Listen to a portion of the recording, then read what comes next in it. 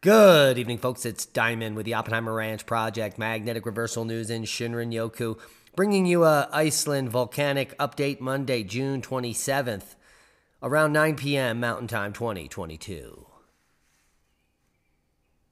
Askja volcano is the only volcano in Iceland that is at alert level 2, yellow, and that alert level was raised last year in the fall, September, October, because of rapid uplift at the volcano.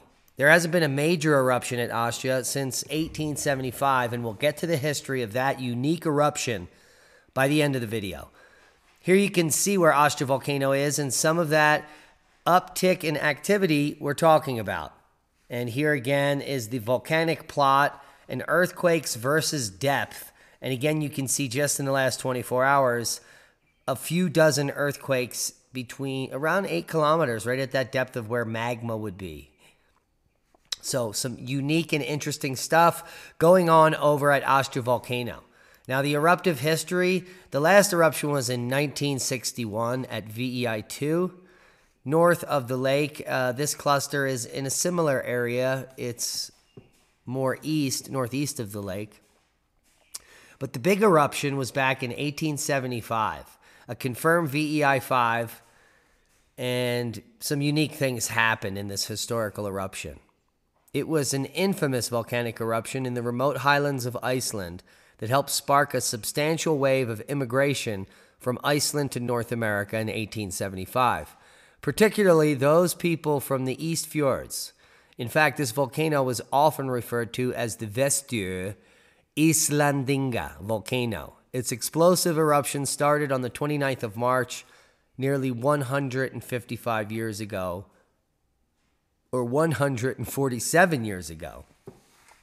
Ash rained from the sky, the main explosion lasting 6 hours. It poisoned the land, killing livestock, causing widespread starvation and poverty for farmers in the north and the east of Iceland.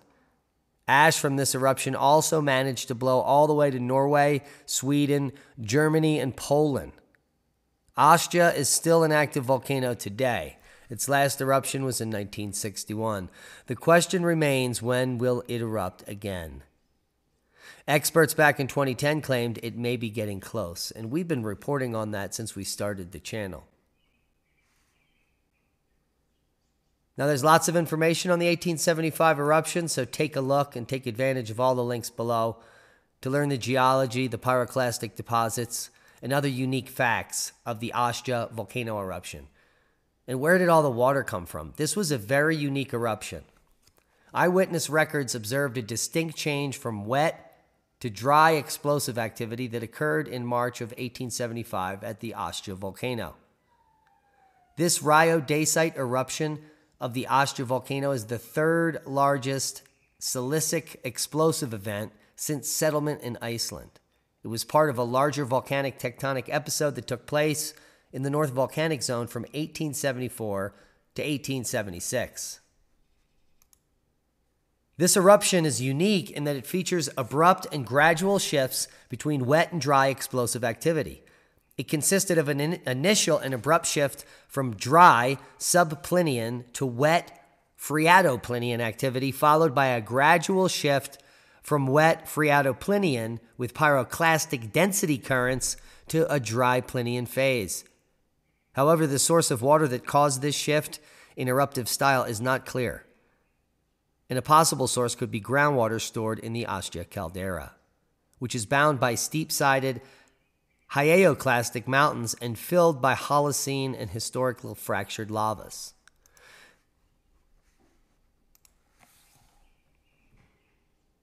Now, this lake was formed during that 1875 event, and it is massive. Now, that large lake down there is called Askja. It's deeper than the main caldera.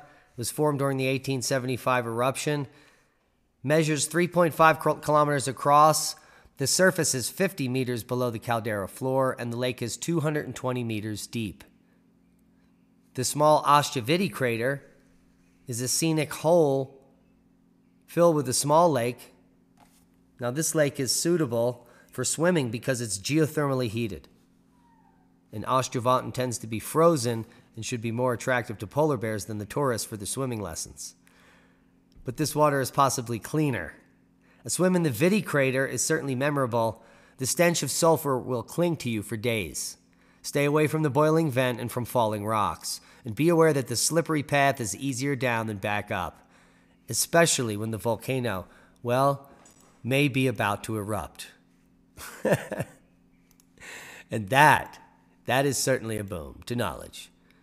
Thanks for tuning in. Share this video with like-minded people. Hit that subscribe button if you haven't. And be safe. We love you.